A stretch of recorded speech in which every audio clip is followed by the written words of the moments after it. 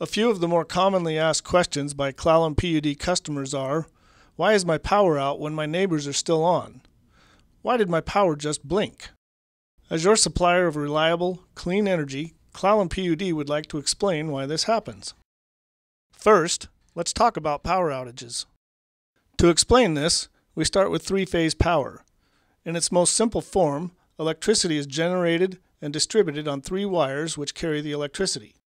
The first wire is called A phase, the second called B phase, and the third wire is called C phase.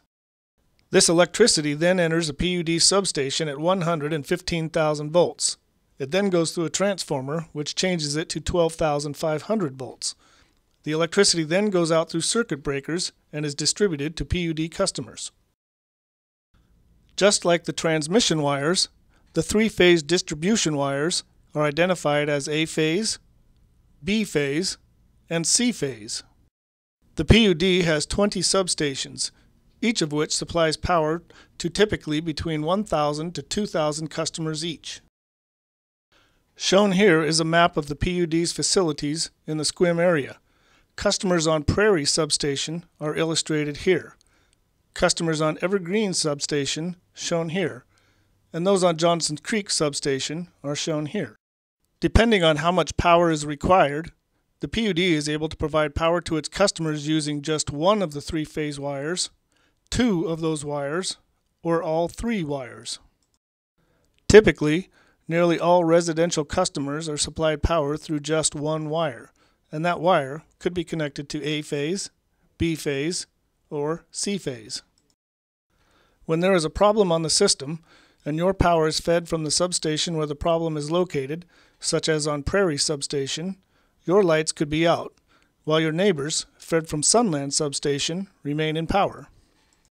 You might be out of power, while your neighbor just next door still has power, because you both are fed from different substations. Another reason why neighbors might see differences depends on what feeder they are on. A substation typically has 4 circuit breakers which the PUD identifies as feeder A, feeder B, feeder C, and feeder D. Shown here, highlighted in blue, are customers fed from Prairie Substation feeder B. Shown in red are neighboring customers fed from Prairie Substation feeder C. Customers fed from one substation feeder might have power, while their neighbors just next door do not have power. That is because they are fed from different feeders in the substation. When there is a problem on the system, such as a tree in the line, that tree might be affecting 1, 2, or even all 3 phases. Additionally, when making repairs, PUD crews may be turning off power to 1, 2, or all 3 phases to make the repair. Even if you and your neighbors are fed from the same substation, the issue could depend on which phase you are on. It could be limited to only customers on A phase, or just B phase, or just C phase, or even any combination of all 3. The electrical network is a complex, interconnected system intertwining throughout a city. Neighbors can see differences depending upon what the nature of the problem is, what substation you are fed from, what phase you are fed from. Okay, that's good to know. So now tell me, why did my lights blink? Blinking or dimming lights are a sign of a problem somewhere on the electrical grid. These problems are mostly due to trees or branches in the lines, bird or animal contact, or car versus pole accidents.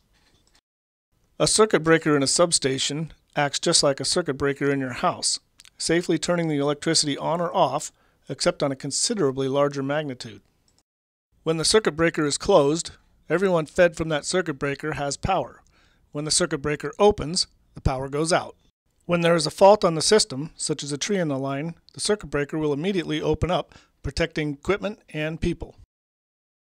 An electrical fault is a very violent affair, and oftentimes the tree or branch will clear or partially clear the lines as a result.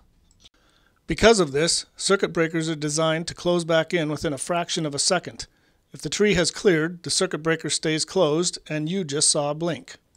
If the tree or branch has not cleared the line when the circuit breaker closes in, it will immediately open up again. Within a fraction of a second, the circuit breaker will make a second attempt at energizing the line. If the fault still exists, it will open up again. After a short pause, the circuit breaker will then close again, attempting to restore the power one last time. If the fault still exists, the circuit breaker will open and stay open. You just saw 2 blinks, and now your power is out. During extreme weather conditions, branches that are normally well clear of the lines can be blown into the wires, making intermittent contact, causing the circuit breaker to go through an open and close cycle. This could happen repeatedly over minutes or even hours, causing multiple blinks. An electrical substation typically has 4 distribution circuit breakers. A severe fault on one of these distribution feeders may cause customers on one or even all 3 of the other distribution feeders to see the effects of that fault.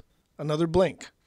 In rare cases, if the fault is severe enough, or if it happens on the transmission system, which supplies power to all of the substations, a large portion of, or even the entire system may see a blink.